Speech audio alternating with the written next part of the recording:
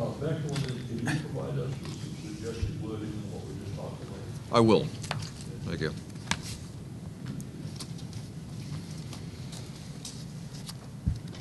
I think, given some of Dr.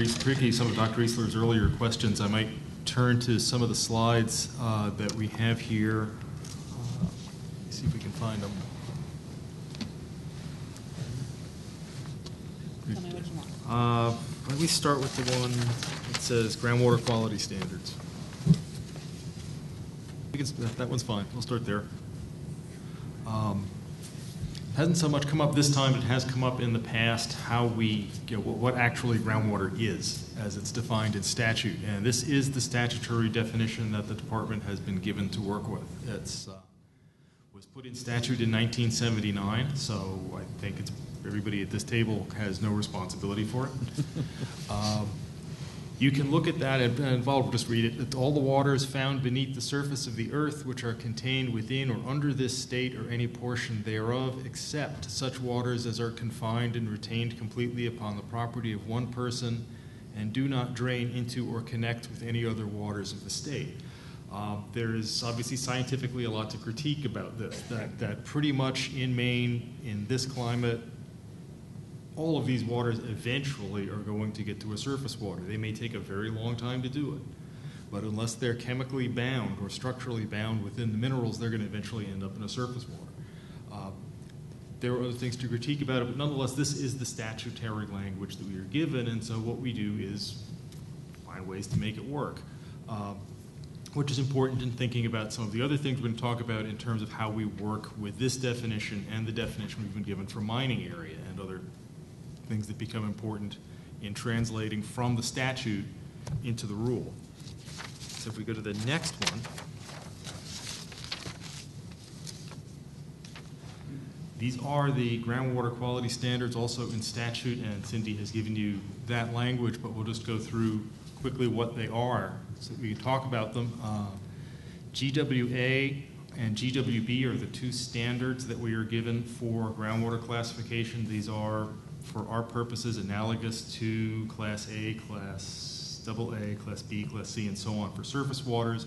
They are essentially criteria that the department uses to determine whether a discharge can be licensed to that receiving water and whether a violation, in other words, an unlicensable discharge, has taken place to that water. In other words, if it causes the water, the receiving water, whether it's groundwater, surface water, lake water, ocean water, do not meet the standards ascribed to its class, that's a violation of classification, and then it's up to the department to pursue that, however it chooses to do so. So, GWA is the highest classification of the two, and it's of such quality that it can be used for public water supplies. This groundwater should be free of radioactive matter or any matter that imparts color, turbidity, taste, odor, which would impair usage of the waters other than that occurring from natural phenomena. So to get to a point Dr. Eastman has brought up, we do know that there are large areas in Maine which have elevated concentrations of arsenic naturally. We would not attempt to apply to require somebody to treat that water other than unless they were providing it to someone for drinking purposes, just as the result of some enforcement action. We know that ambient water is high in arsenic.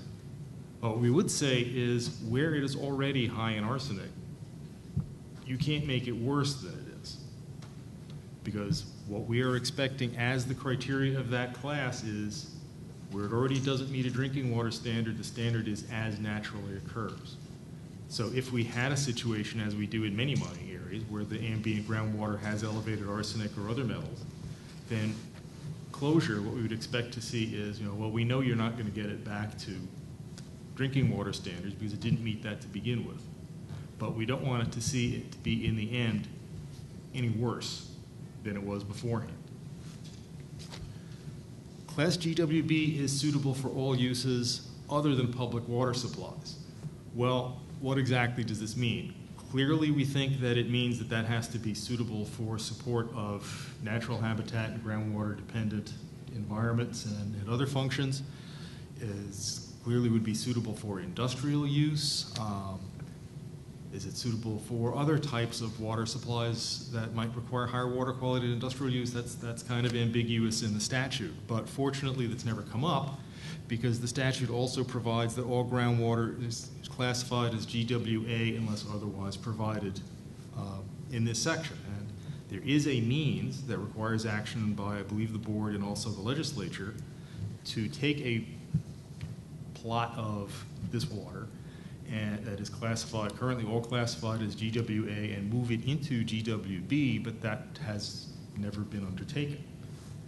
So what we're dealing with is all GWA under this system. And putting something into GWB very obviously takes us back to the problems with the definition of groundwater is that, well, okay, so let's say that we have this area that we're going to define GWB for some reason. Are we accounting in that reason for the fact that that groundwater eventually migrates out of that geographic area we define as GWB? So there are certainly some issues with this, but this is the system that we have worked with for quite a long while. So if we go radon is pervasive in rocks, and more so in fractured rocks temporarily. So actually, the breakdown of radium and its daughter products giving rise to radon gas is a function of surface area. And so if you basically run your tap water, it's from a drilled well in the rock, and it's got a fairly strong concentration of radon in it. You just let it sit on a table for a while and mix it up a little bit and go watch a TV show, come back, and it's gone. Because it'll very quickly leave that water environment when given the appropriate pathways to get into the atmosphere. But nonetheless, if the rock is, and all rocks in Maine basically are fractured to a certain extent, so they have any water that's in there, sitting there, not going anywhere, and the radon doesn't escape very readily. It sits in the cracks of the rock, and that's it. And then all of a sudden you open that up to exposure to pathways to go places. You've got now in Class A waters, and B, and all other waters, typically groundwater issues.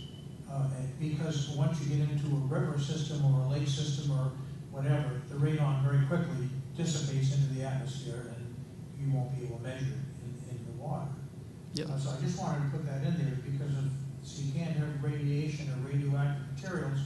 Well, you can't not have them. Well, again, that gets us back to the as naturally occurs Right. language. Okay. Unless there's a case where somebody is disposing of radioactive waste, which again is not allowed in the state. Right. We're dealing with a situation where radon naturally occurs at a rate that is determined, is being formed at a rate that is determined by the physics. Sure. And the abundant, well, the rate is determined by the physics. The concentration is determined by how many minerals you have and how well fractured the rock is. So the radon then falls into our naturally occurring category. It may not be suitable to drink. You may create a problem for yourself by drilling into a fairly tight body of rock and creating some fractures that provide a pathway for the radon to escape. But the radon has been forming from minerals that have been in that location for millions of years, and so you're not dealing with a violation of the water quality standard. So then you have to take into consideration arsenic, which is a big problem for us, since we really have no idea. We can't predict readily where we're going to find a lot of arsenic, and we're not. Right. The geologists in the state have been trying for a long time to do that. It's not easy to do. You can find areas that are heavily bloated with arsenic, and over here, and none over there. Right. And that stuff doesn't go off as a gas necessarily. And if you get it into pyrite, you have arsenopyrite, and any rocks that were devoid of oxygen and more basically reducing minerals like iron sulfide, and you're going to find lots of iron sulfide in sulfides, and more likely than not, you'll find arsenic entrenched in that iron sulfide to make it arsenic iron sulfide or arsenopyrite.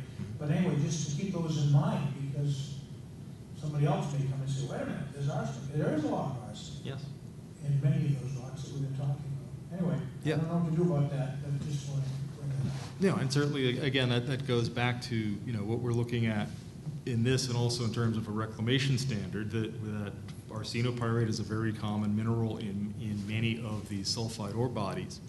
And so we would expect that as that mineral weathers naturally, you are going to be releasing some concentration of arsenic, as you will of many other metals, to the groundwater, whether there are people involved or not.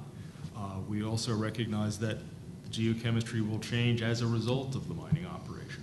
What we're looking for at the end of the operation for closure is that you effectively are restoring those pre-development geochemical, to the extent practical, those pre-development geochemical conditions, such that that volume of arsenopyrite which you have not disturbed is going to go back to weathering at the rate it was prior to the disturbance. And if that results in water that is, if that, not results in, but if that still leaves you with water that's unsuitable for drinking, well, that's what was there before. It's just that it's not more unsuitable, if you will, that the concentration of arsenic is not statistically significantly greater than it was prior to your operation. That you've done, but when we get to closure, it's not worse than it was before. If it already did meet drinking water standards, then the closure criterion would be it still has to meet drinking water standards. If it already failed drinking water standards, the closure criterion would be, we recognize that for this particular compound, not the whole list of compounds under the sun, most of which it may have met drinking water standards for before, but for these which it failed drinking water standards previously, it can't be worse. So that's the situation we had beforehand. So here's what the effect of the mining law does, is we have, prior to this, everything is GWA. The mining law creates these little bubbles called mining areas, within which, notwithstanding that language we just talked about, 465C and 470, notwithstanding the GWB system, there are these areas called mining areas within which discharges to groundwater may occur, regardless of what happens, regardless of the concentration of those, regardless of anything that in the GWA and GWB language.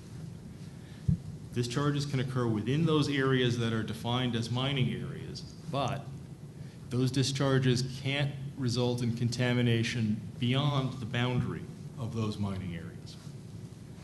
And it goes on to say, actually it says prior to that, in terms of defining that, what mining area is. It's an area of land including but not limited to land from which earth material is removed in connection with mining, the lands on which material is from that mining is stored or deposited, the lands on which beneficiating and treatment facilities are located, and so on, other characteristics we don't need to read. So what happens as a result of this is we have this area, the entire state, which we've been dealing with in terms of, meeting standards for public water systems, unless that, as a result of natural processes, it already doesn't. And we have these areas within it that are called, or will be called, mining areas, where that doesn't apply anymore. Where, in fact, as far as discharges to groundwater is concerned, nothing applies. So as we looked at this, what was clear to us is that what we want to do, recognizing the fact that without artificial systems, you pretty much can't isolate groundwater. It's going to migrate out of these areas. And the larger these areas are, the greater a potential problem you're setting up for yourself down the road. What we wanted to do was minimize these to the greatest extent possible.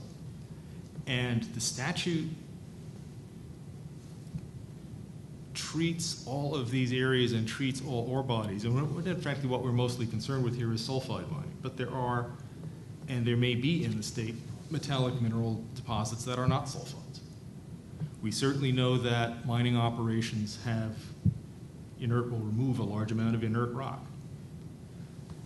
And so one issue with this is that the inert rock stockpiles and potentially those metallic operations, which are not sulfide deposits, would come under this as well. And so they simply are rock types which would not present the risk for groundwater discharge.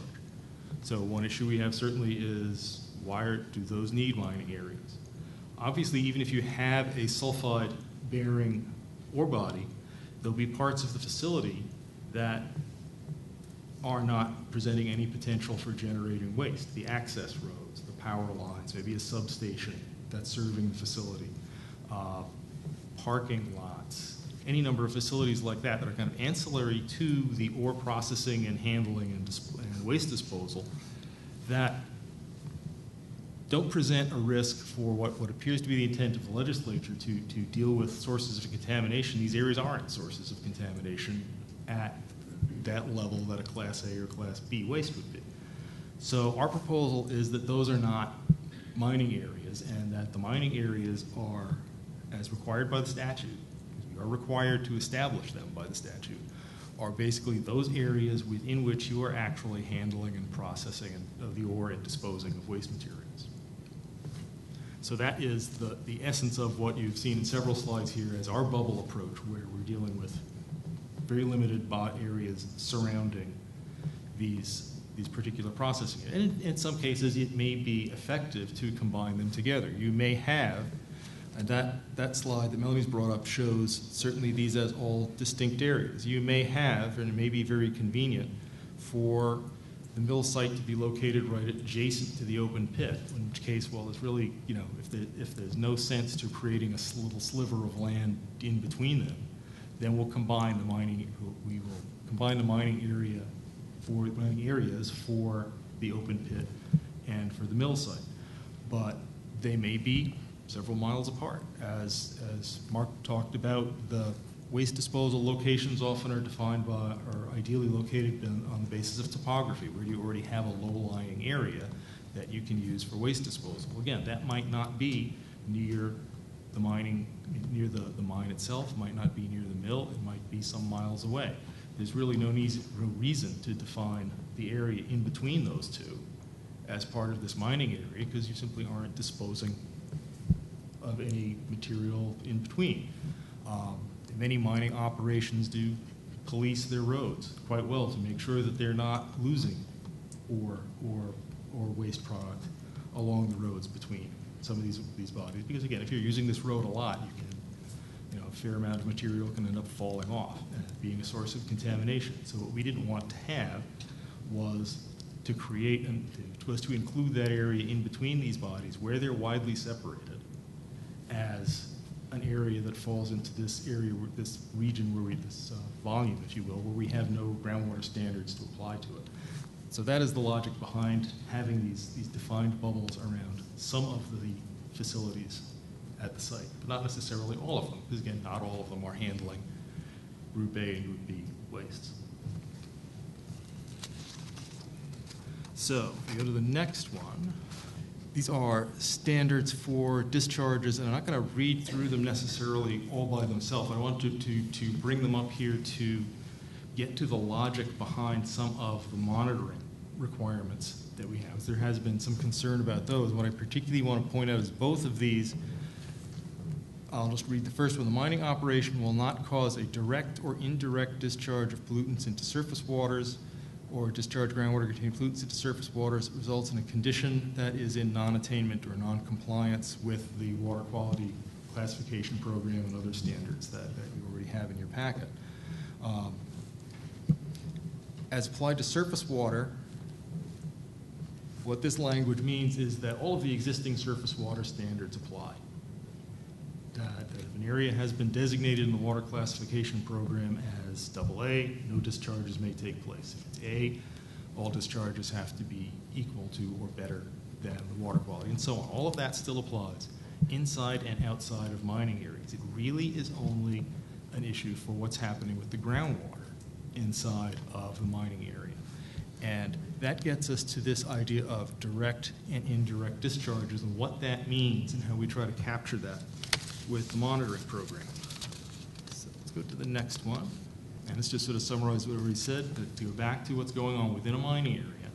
All those existing surface water standards apply. So if you have a stream that flows through or adjacent to a mill site, if you have a wetland adjacent to a mill site, if you have a pond that's adjacent to a mill site, if it's on the ocean, the existing surface water quality standards, the classification for those all applies, and all the discharge limits appropriate for that classification apply. There are no standards for discharges to groundwater. And groundwater quality has to be such that it doesn't cause or contribute to essentially a surface water body failing to meet its classification. GWA applies still outside the mining area. Inside the mining area, there are no standards for groundwater, but groundwater has to be of a sufficiently high quality that it can't cause a violation of a surface water quality standard. And that gets us to this idea of direct and indirect discharges, which are the next slide. This is what I think you could fairly clearly call a direct discharge of groundwater to a surface water body. This is a small stream near Pittsburgh. It's a coal mining area. Coal mines frequently have are associated with bodies of sulfide-bearing shale, which can be a source, as we see here, of low pH water, elevated metals concentrations. The red color is results from a bacterial precipitate of iron oxide and iron hydroxide mostly. And there's a spring in the background there. It's a groundwater discharge that comes over the top of that ridge and it dumps into the stream. That is a fairly direct discharge of groundwater, and obviously is the sort of thing we want to avoid. If we go to the next one, this is a sort of typical slide showing what we'd call the hydrologic cycle, and it's really up here to get to this idea of base flow, which is the very, very slow, frequently very slow, process by which groundwater discharges essentially upward into lakes, into wetlands, into streams. As we see in southern Maine, certainly right now, pretty much everything that's in a stream is base flow. It's all groundwater that is seeping upwards into the stream. And it is typically doing that very slowly. The overland flow is what we saw in the previous slide. That's what we might call a direct discharge of groundwater. There's a spring here, the groundwater comes out, it goes overland, whether it does that through a pipe or directly over the ground surface. That's a fairly direct discharge to a stream, and it's obvious enough what's going on there. The base flow is a little bit trickier to deal with because we're dealing with groundwater coming up through the surface of the stream, and in some ways, in some cases we've seen, not necessarily with metals, but with nutrients. This can have a very substantial effect on the stream because one of the things we use in classification is the macroinvertebrates, which are down living on the bottom and in the bottom sediments. Well, if that groundwater is not meeting the water quality that is suitable to support the macroinvertebrate population needed for that stream classification, they're getting it full on. They're not getting it diluted in stream flow. They're getting that groundwater up through the stream bottom. And we've seen in several cases just macroinvertebrate populations wiped out because the groundwater was not suitable for that classification. So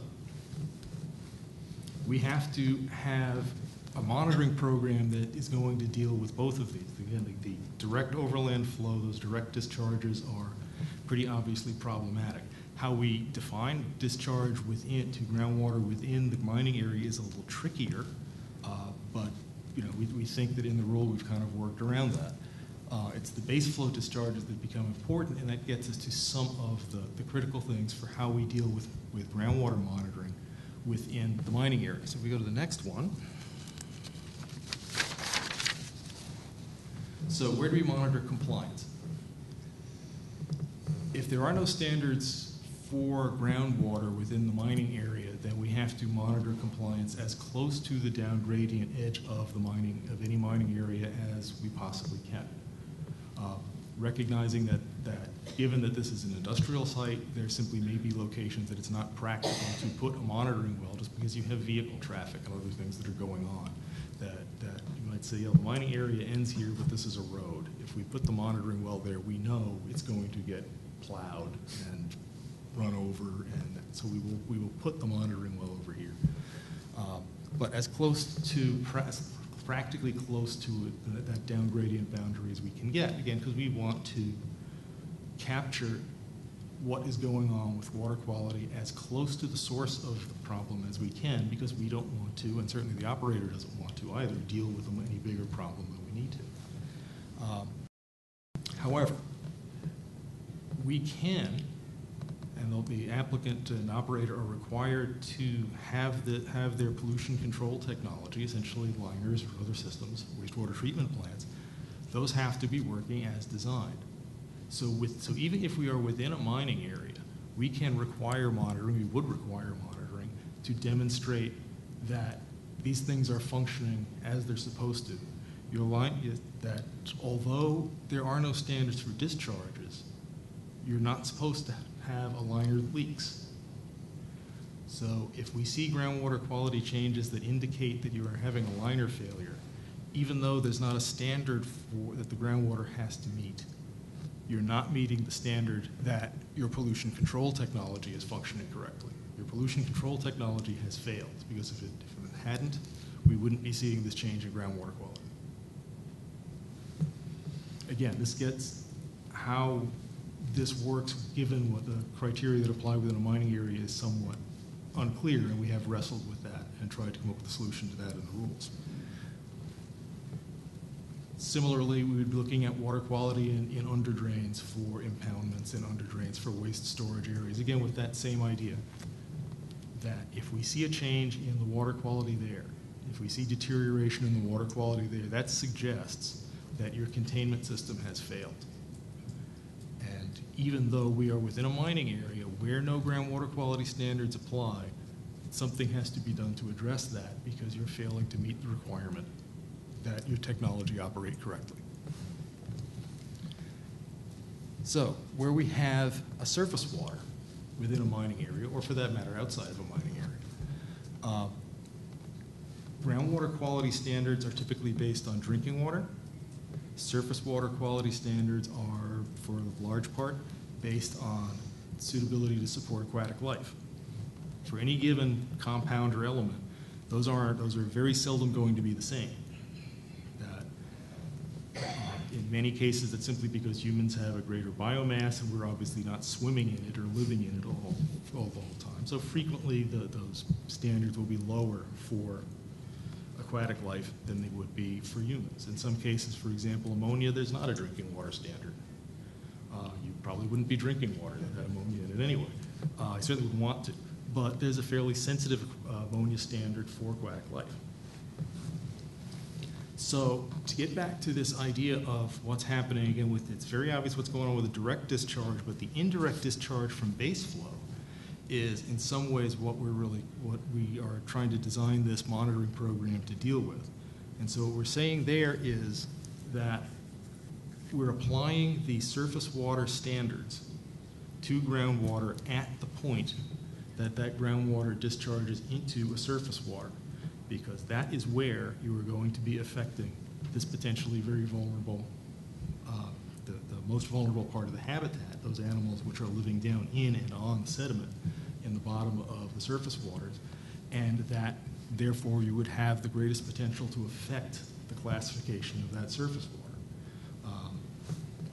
And so even within a mining area and outside of the mining area as well, we would be anticipating locating groundwater monitoring points to assess the potential for impact on surface waters. We're not simply looking at the groundwater quality by itself in relation to that GWA standard. We have to recognize that it is, as we saw in that hydrologic cycle diagram, it isn't a single integrated system. We have to look at how all the pieces work together. Let's see, what did I have next? And when we talk about where that compliance boundary is, we have language in there that says it has to be the facility at the time it exists. So you might come in and propose a waste unit that had a certain dimensions anticipating a 30-year life of the mine. Well, as we've seen David and Mark talk about, you're probably going to be developing that waste unit in cells. That you're probably going to be developing some area that will be dewatering over the course of time, and then you'll be moving on to another thing. Recognizing that the mine life actually may be greater or lesser than you're looking at, what we have said is, well, your compliance area is that area where you have, or the mining area is based on that area where you have the material at the potential to discharge, not the area you might have material that could be discharging 30 years from now.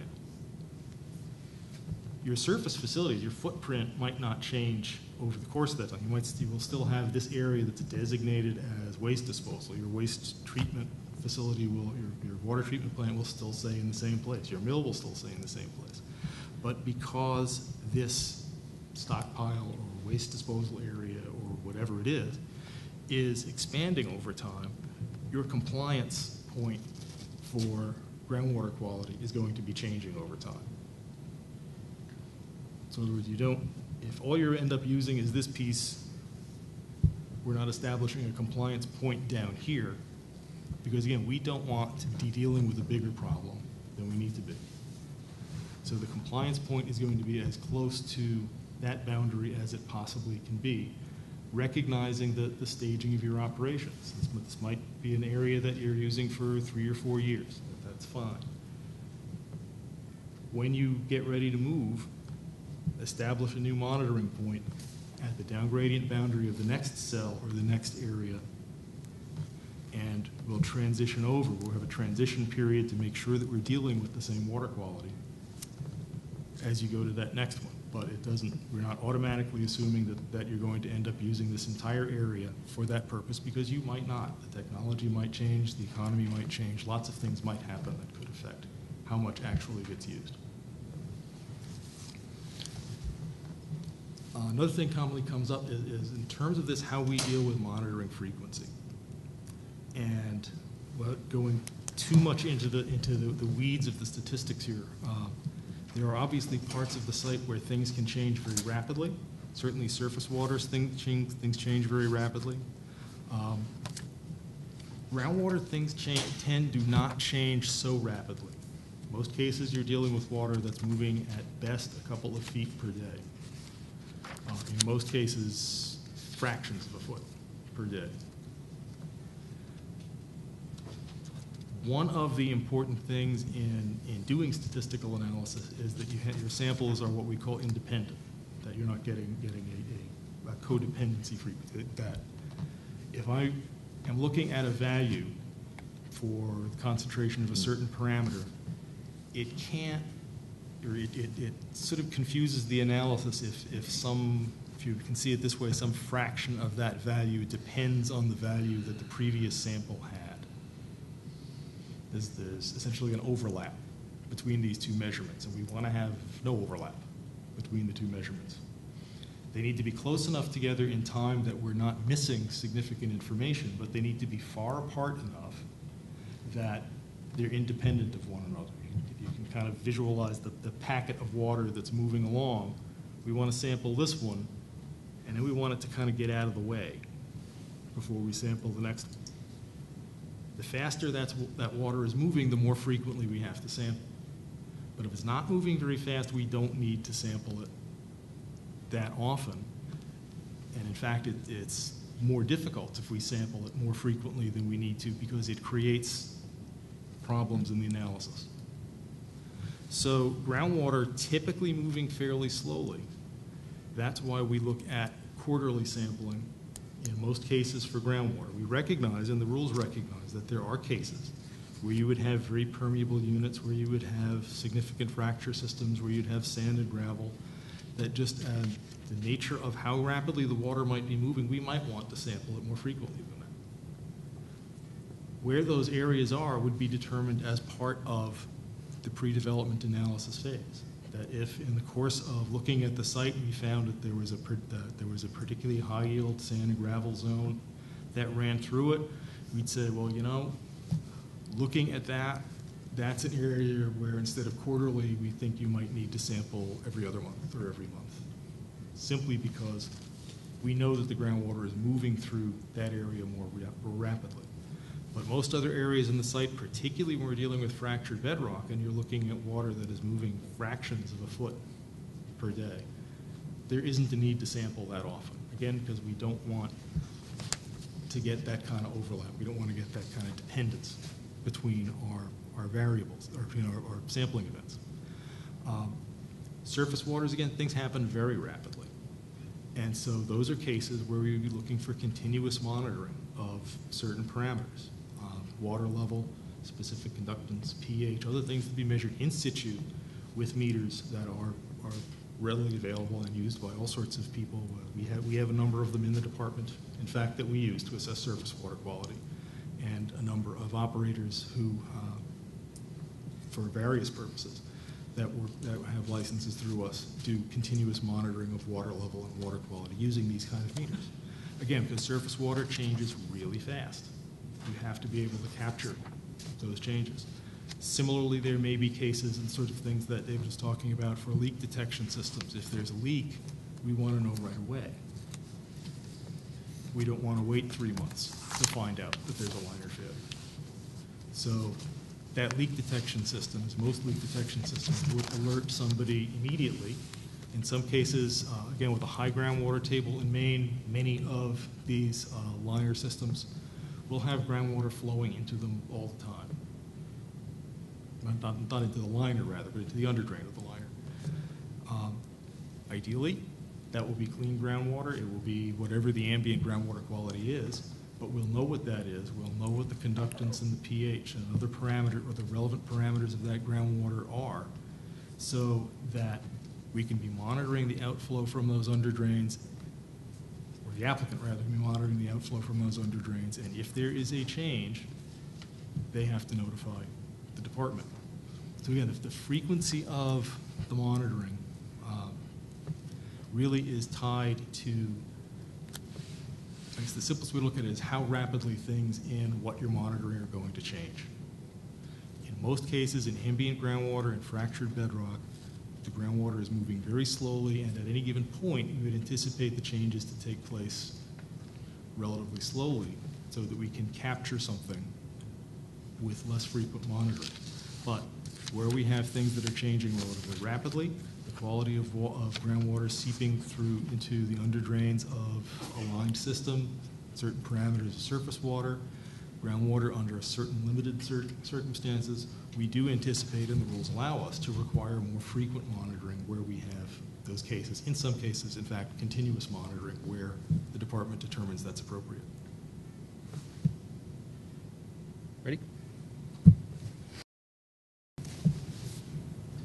That's it. That's it. Fini. Question. Several, but let me clarify a couple of things. The rules allow, statute allows, discharge to groundwater within the mining area, but does not allow contamination of groundwater. Is that correct? Contamination is undefined, is one way I think you could look at it. Because contamination is defined in terms of that suitable for drinking water, color, odor, taste, turbidity, toxicity, all that stuff. By saying that 465 and 470 don't apply within that mining area, we're sort of ambiguous as to what contamination really means. Contamination of groundwater. It's obvious enough where we get to a case where we can say, okay, that groundwater either as a direct discharge where it's bubbling up to the surface someplace within the mining area, or where it's getting into a surface water as base flow, as an indirect discharge. There we've got a standard in the statute that says, okay, if it causes or contributes to the surface water not meeting its classification, that's a violation. Outside of mining. Outside or inside. Or inside. Inside, outside the drinking water standards also would still apply, as well as impacts on surface water. Inside the mining area, the only thing that applies is surface water. So contamination of the simplest way to look at it, I guess, is that contamination of groundwater within the mining area is defined only in terms of its impact on surface waters and not in terms of the contaminant concentration in the groundwater itself. Obviously, the higher that concentration is, the more potential problem you have to deal with it, and the more of a problem it is for the operator when it eventually, as it will, migrates outside of that defined mining area. Right. So if you're outside the mining area, then the rules for contamination do apply. Right. Okay. We're back to GWA and GWB outside the mining area. Does that definition, and I'm relating this to the solid waste world, but does that definition of contamination also include this statistically significant change from upgrading to downgrading, regardless of the drinking water standard? It would include a statistically significant change. whether it's a change or whether it's a violation takes us back to the classification program again. So ideally we would like, if anything is happening, we would like to catch it at the change stage, and that's sort of what the rules are predicated on. We don't want to sort of say, oh, that's elevated, that's interesting, let's look at it again in a year. If it's elevated, and the rules also do require what's called confirmation resampling, and the idea of that is that any lab operator will tell you that a certain percentage of the samples you analyze simply are going to be wrong. They're going to be outside the laboratory limit. We anticipate that a mining site is going to have a large number of sampling points. They're sampling for a large number of parameters. Even if you're looking at a 5% error rate is considered pretty good. 1% is almost inachievable. Even if you had a 1% rate, you're going to get some that will exceed a certain limit. So the rule says if you have that, go back and sample for that parameter again. And if it repeats, then we strongly suspect that something is actually there. If it does not, then statistically it says, well, that might have just been an outlier, that might have been an error, but we're going to watch that more closely and see if we start to see that. So again, if you have an increase above background levels that is confirmed by confirmation resamples and analysis, that's something we want to watch, because we don't want that, that's not in anybody's interest, for that to turn into a violation where we would potentially have to enforce something, where there's a problem we have to deal with. If it's a problem that we can correct with, just operate, how are we loading ore onto the trucks? Are we not sweeping the yard appropriately? Do we have some cross connection wrong in the drainage program? If it's something that's easy to fix, we want to catch that before it becomes a violation. I guess a couple of things to struggle with. One is how do you know when there's a violation? And one of the things that I'm also struggling with, and I don't know if they're related or not, it's just from my own experience understanding, if you're disturbing this earth, if removing earth, you're going to create likely statistically significant change in groundwater quality chemistry just because of the disturbance. A parking lot will do that. Absolutely. So when you talk about moving your compliance point based on the facility operations changing and growing, and put a new well over here, how you're going to, does your baseline change because you've moved the operation? Do you establish a new baseline every time you do that? I'm just struggling with figuring out, I understand kind of what you're saying, I'm trying to figure out how the practicality of that's going to work so that you folks can make a determination whether or not this is going to result in a violation or a problem or not. Yeah. And how do you force then the operator to do something about it? Yeah, and certainly it's a non-trivial problem. So anytime you go past a construction site, you can just see at a fill pile there's a lot of iron staining and stuff like that. We know that, and we know that any site, even if you're not doing that and you're just putting in a new monitoring well someplace, that action is going to disturb the geochemical conditions, and it can take a while for that to clear out of the system. So it comes down to two things. We have to characterize, we're looking at background conditions, we're not, and in a way getting back to your earlier point about upgradient versus downgradient. When we're characterizing the site prior to development, it's not that we're trying to come up with an average value of the concentration of each parameter over a site. It's what's representative of this area where you're proposing to do this activity. Ideally, where you're looking for a waste unit or a mill or something like that even though the concentrations may not be uniform over the whole site, they might be pretty uniform in that piece. And so we're looking at that as what might be representative in that particular area. Certainly, again, we recognize the fact that it's an industrial site, that you're building, that you're pushing fill around. That all by itself is going to result in a change to water quality. And as we've looked at that,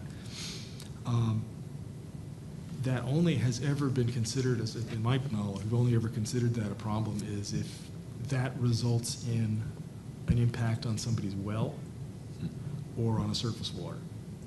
We know that just pushing dirt around is going to cause a change in groundwater quality. That's a given. That's the nature of any construction, any earth-moving activity. So given that, we're comfortable with the idea of including that in kind of the background noise. And that makes it harder statistically because we have to say, well, it makes it basically harder to distinguish what we would call the signal from the noise. It makes it noisier. It makes it harder to work with, but we work with it. Some things that won't be the case. I mean, if you're just pushing soil around, you wouldn't necessarily expect to see, if you're just pushing soil around, you're not going to be increasing your concentration of petroleum hydrocarbons by doing that. So if we see petroleum hydrocarbons, we kind of know where that's from. If you're talking about iron, manganese, other things that are extremely common in the soils of Maine, we would expect around a developed area to see those go up. But again, that's the purpose of the up-gradient monitoring well. We shouldn't see that change there. If we do, something is going on, maybe not at the site, but something's going on that we need to take a closer look at. And that really is the purpose of an up-gradient well. It's not necessarily that you're comparing that the water here is the same as the water down there. It's that can we catch those influences that maybe we're wrong about what's up gradient, what's down gradient, or influences that are taking place due to something else that's happening outside the area that we can compare it to. That we'd be looking at different areas of the site. You're doing different things in different areas. So you'll have some areas where you might have more activity going on than others. Well, we'd expect just because you're pushing dirt around, you're going to see some parameters increase in that area. We can compare those to other wells on the site and say, okay, what's the range of difference between these two? Does this look like it's kind of consistent with this change that's going on in this area where they're handling ore? Is that pretty consistent with what's happening in this area where they built the parking lot? It should be, as long as there's no additional discharge from the ore. So again, if they're going up, but what's happening in a section of the site that you're handling a Class A and Class B waste is what's happening consistent with the site where you're just doing something that essentially is pushing dirt around. Okay, we know what's going on there. If this is very different from what's happening in this other part of the site, well, we got to look more closely at that. As to the question of what is a violation and how we enforce it, I'll turn that over to these guys. John, I have a question for you. What you've just gone through is a very typical scenario of how you want the groundwater around landfills and stuff like that. What happens when you go in between those ground wells, water wells, and you lower the water 1,000 feet, because that's how far down you are? What impact does that have on the validity of the wells you're actually trying to monitor? Yeah, that's certainly things that can happen. And one thing that we look for, well, certainly changing water level all by itself can have a significant effect on water quality. That we see this not frequently, but we have seen it sometimes where excavations have lowered water level as they basically, when you construct a pond, basically you're raising the water level on one end and lowering it on the other end, really. And you'll have an iron pan or something like that that's below water, and so under one set of geochemical conditions, and then when you drop the water level, it's exposed, and it's in a different set of geochemical conditions. Well, you'll see iron concentrations go up. You'll see other concentrations of other things go up. What I'm getting at is maybe you physically lowering the water table because you're dewatering your mine while you're drawing that down. Yeah. You might put a monitoring well down, 400 feet, 500 feet, whatever you think is necessary, but then all of a sudden the water drops 500 feet below that. Part of the mine design would be that we would require of an applicant, and that an applicant would do for their own potential anyway, is to try and estimate what the bulk permeability of the rock mass would be, because they need to know that simply in order to size the pumps. And they need to have an estimate of how much water they're going to be pumping out of the mine every day, not just for sizing their pumps, but because they need to know how much water they need to treat. So a sort of three-dimensional model of what happens to the groundwater table as the mine develops is going to be, would be standard procedure for any intelligent mine operator to do, whether or not we require it or not, and we certainly would require it. So that would look at going in as part of the background phase and model says, okay, what do we have here now? How much water moves through the site? How fast is it going? Where does it go? What happens when we dig a big hole here?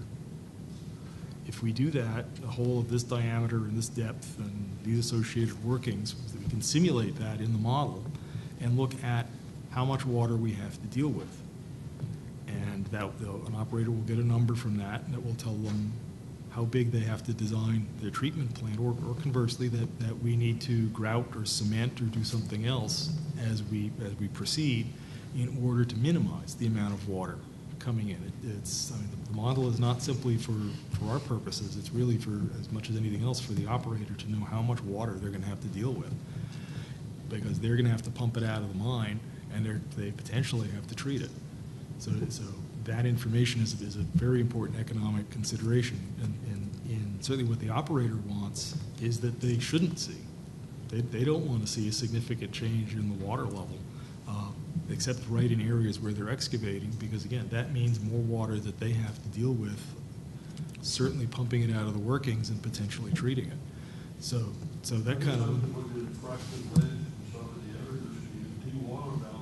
The line, both dewatering the surface waters around it, or dewatering the wells around it, that you put down the monitor. That would be part of the analysis we do in the background. A lot's going to depend there on other criteria, what the depth and the nature of the overburden, for example, where the water supply, where adjacent water supply wells would be, and how deep those go. That specific problem is not that different from ones we deal with quarries now, and so typically we do look at what, when you're taking the floor of a quarry down below sea level, this is Maine, it's wet, you have surface water resources all around that. The Dragon quarry floor is hundreds of feet below a fairly substantial stream that runs right next to it, and there are two reasons for that. That rock is very tight, and there's a substantial deposit of clay on top of that rock. So that's holding up that stream, and the rate of leakage through the bottom of that clay and into the bedrock is really very slow. We have other sites where there are quarries where there's not much in the way of overburden, so we are looking at, and the operator is looking at, as we get closer to these wells, as we get closer to this stream, what's starting to happen there, and what's the plan for if we do see a statistically significant change in stream flow or well water level or whatever. Based on that, does that affect the depth to operation? Do we supplement stream flow from someplace? Do we provide alternate water supplies for people? So that piece of what happens to the water level as the excavation proceeds, that narrow slice is one that we deal with fairly frequently. The water quality of it, when we're dealing with sulfide mining, is different, but down there deeper than normal. Yeah. You're down at Thomaston, down the lime quarry, you're down a couple hundred feet. yeah. These mines do go down. I know one shaft we was involved in years ago went down almost 3,000 feet. Oh yeah, that would not be uncommon. To some extent, the deeper you go, the tighter the rock gets. We can. Well, it's any of these. We can do. Any of these are going to evolve over time, and as I say, it's in the operator's interest to know what they're going to run across. They don't suddenly want to be dealing with 100 gallons a minute coming into the mine. So they're going to be doing exploration work and doing modeling and assessing conditions ahead of time. And if they know that that's there, they're going to have an operation in place to grout that set of fractures pretty quickly. That doesn't say that you won't run across that, because you can't capture everything in an exploration program. But part of the contingency planning would be what happens if your pumps fail? What happens if the inflow exceeds the amount that you're rating for that you're looking at for your pumps? So that some level of planning for that would be there, whether or not necessarily that's what's showing up in the applicant's model or not. And again, we've looked at when we looked at the I believe some of the earlier phases of Bald Mountain. As you know from that area, there are substantial wetlands there, and they were looking at excavating certainly below the level of that. And what happens to that wetland when you excavate below that level was something that we were looking at and that we were looking at in their model. The BHP Utah deposit up near the Forks was adjacent to a lake. So part of the bulk sampling project for that was to develop a model that said, okay, we're putting in a shaft that's this deep and this big around. It obviously is a zone of very high permeability. What happens to groundwater flow when we poke that in next to the lake? Do we reasonably anticipate seeing a high flow into that as we pump it out and keep it dry? And as important as that, so obviously we're going to see some decline in water levels in and adjacent to the excavation, sort of how far out from that goes. I think ultimately you go back to the criteria for approval, and if there's an unacceptable or an unreasonable impact, then the permit will be denied. Yeah. I mean, I think that's the summary. Yeah. My point of view is coming, you basically say I'm going to have upgradient quality and downgradient quality. You may not have upgradient quality or downgradient quality if you hold the table in between deep enough. Or you may have quality that changes with depth significantly. So it seems like almost a moving target. Yeah, it can be. And certainly we think that there are provisions for that, that basically if a site is no longer providing valid data, whether that's because of physical damage to the well or whether it's because climatic changes or operational changes have resulted in that well not being usable, you have to replace it. Assuming it's suitable, it might be being abandoned because you're expanding a facility into that area, in which case, fine, you replace it with another one. But if it's for other reasons not supplying usable data anymore, if those are data we think we need, you have to provide an alternate source of those data. I just want to ask a question about an issue that was raised throughout the comments that were received, and that is the argument that the sulfur content or the arsenic content could be so great in certain of these ore bodies that all of these safeguards notwithstanding, we're going to end up with a significant groundwater and surface water problem. Where in the process does that issue get grappled with? If you don't have some of these folks, commenters, have argued for some sort of a standard in the rule. That absent a standard in the rule about no-go conditions are meet certain thresholds, where in this process would that issue get dealt with? Is it at waste characterization early on in the exploration phase, or is it just trying to design things at the very end in hopes that you can contain? I think obviously you want to address that as early as possible, and I fortunately just happen to have Marshall McLuhan with me right here. So I'll turn that over. I think Melanie has that language, or does Jeff have that language? Well, I think there's several points. Oh, I'm sorry about that. I get used to hearing my booming voice without it. There you go. I think there's several decision points. I mean, throughout the application process, the permit approval criteria, where that enters in. I'd submit one of the more obvious places is in the alternatives analysis section of the application, where the applicant basically needs to submit an analysis of the alternatives, and this is going to be incorporated into our determination of whether or not a project or a proposal is going to unreasonably or adversely impact the environment. So that is a decision point. Should there be a cut and dried go, no go? I mean, again, this is a topic that has come up over the years a number of times. I'm not sure what that number should be. You know, perhaps you establish a rebuttable presumption that above some certain threshold, some concentration of sulfur, that an applicant would have to conclusively demonstrate a higher burden of proof, if you will, that a project will not pose an unreasonable impact or have an unreasonable impact.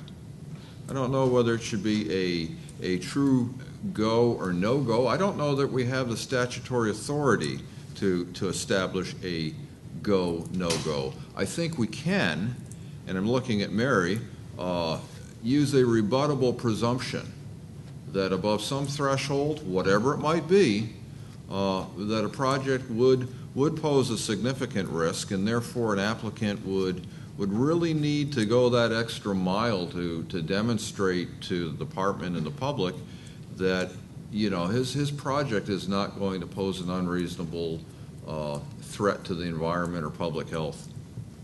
My thoughts on that. Sure.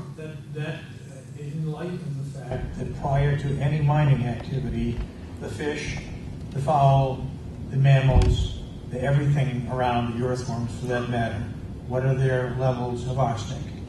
That just living on the mountain, in or near the mountain, etc. Because here again, it's one of these things, those are the levels that are there. Now the question is, can the permittee demonstrate that they have a way to reduce that, geochemically or otherwise, so that the actual levels of arsenic, for instance, that get into groundwater or even surface water are reduced because of some geochemical technique. They can't do that. And if those levels are higher than you normally find in the fish, and fowl, and so on, then I'm not sure what you do. You just basically say you haven't demonstrated to our satisfaction that you're going to reduce, let alone or stay the same, but reduce the levels.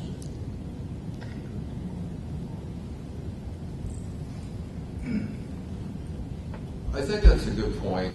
I think that an applicant really would need to demonstrate that his project, I mean, in the case, and we'll use the surface water and the fish, the wildlife, that it's not going to result in an increase in arsenic or whatever metal or other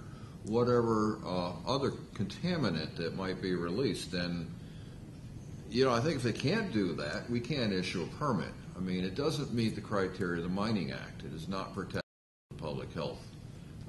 At some point, it is unreasonable. And I guess just what I'm suggesting is, just food for thought, is this idea of a rebuttable presumption. We have similar provision in our wind power rules for scenic impacts. So just a requirement that an application might take that, or be needed to, or required, if you will, to take that extra step.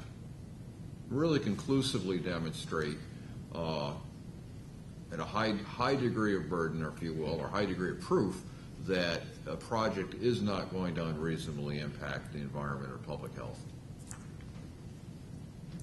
If you can prove to us you can do this, then you've satisfied that hurdle. Yes? Just to follow up on that, would you be in a position to specify what a concentration might be? You indicated in your initial response that you didn't know what that number might be. I think it's certainly, yes, I think Cindy, it's certainly something we can develop. There's been a lot of comments submitted on this over the past few years. I certainly wouldn't want to put a number out there right now. I'd have to leave that to our true technical experts.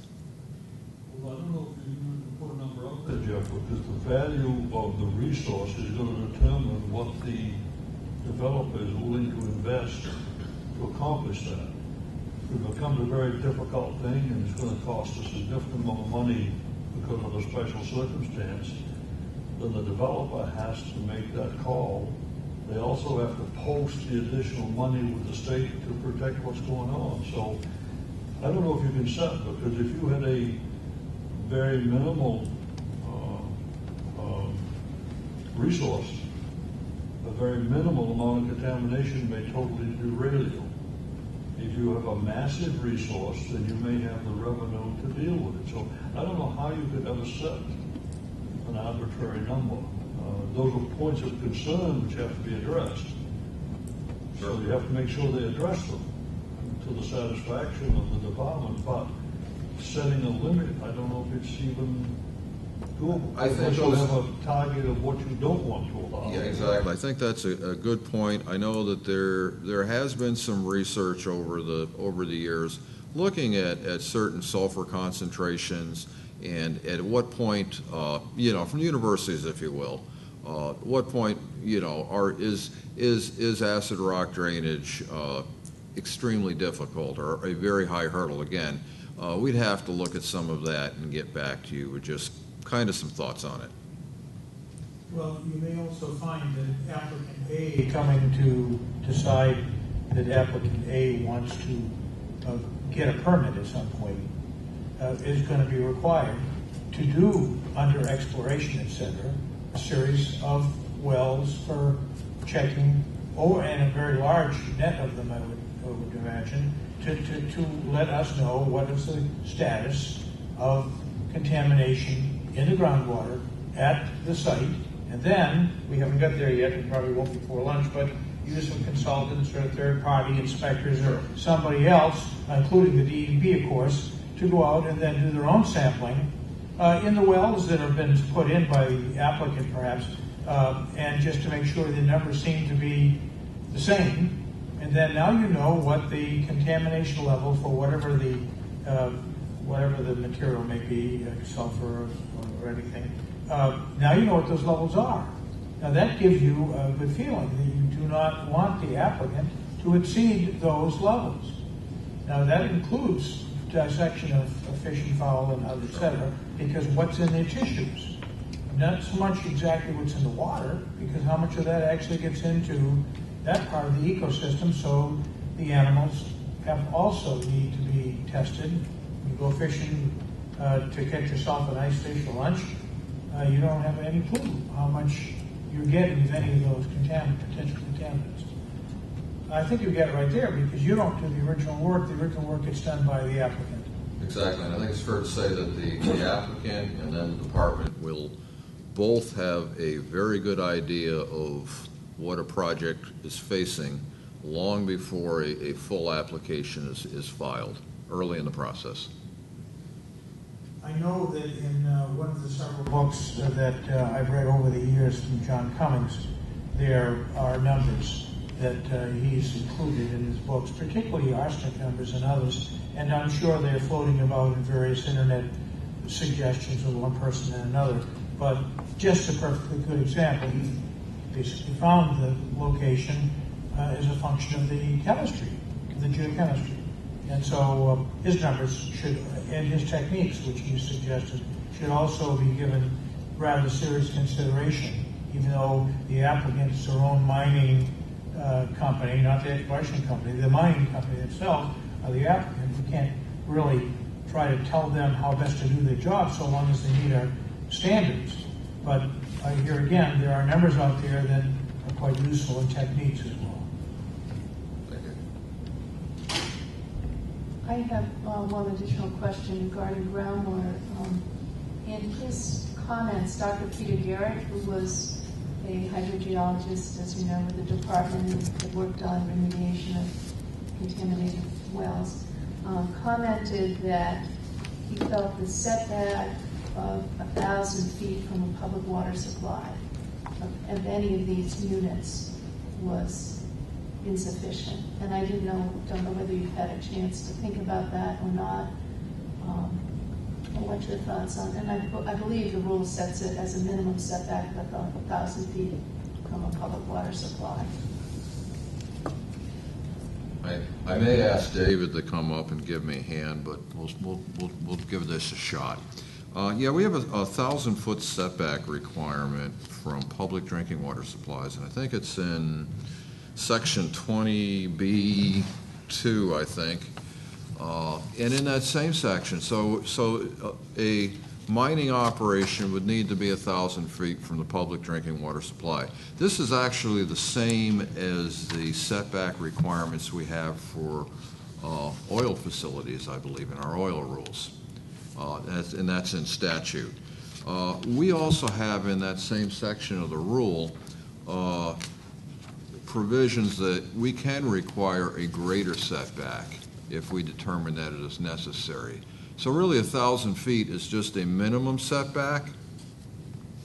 If we review an application, review a site, and we look at the project, and that setback really needs to be greater, or if it poses an unreasonable impact on the public drinking water supply, that's a no-go right there, if you will.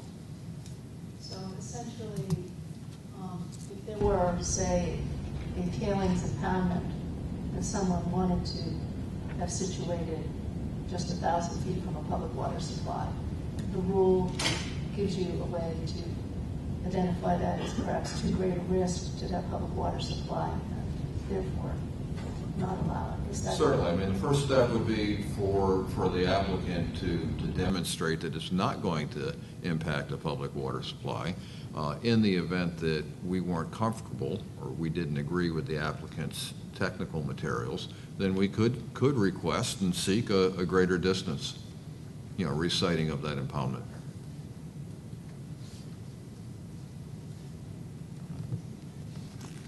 Well, thank you on the groundwater issue. Right now, we're going to take a 30-minute break or a really quick lunch. Okay? And then what else do you have this afternoon, Joe? I would like to relatively briefly go over some of the financial assurance concerns. I don't believe there were a ton, but there's a couple. And then I think we're going to be discussing the use of consultants and independent third-party investigators, where we have them, and maybe some thoughts for the future. So we'll be back 1:15.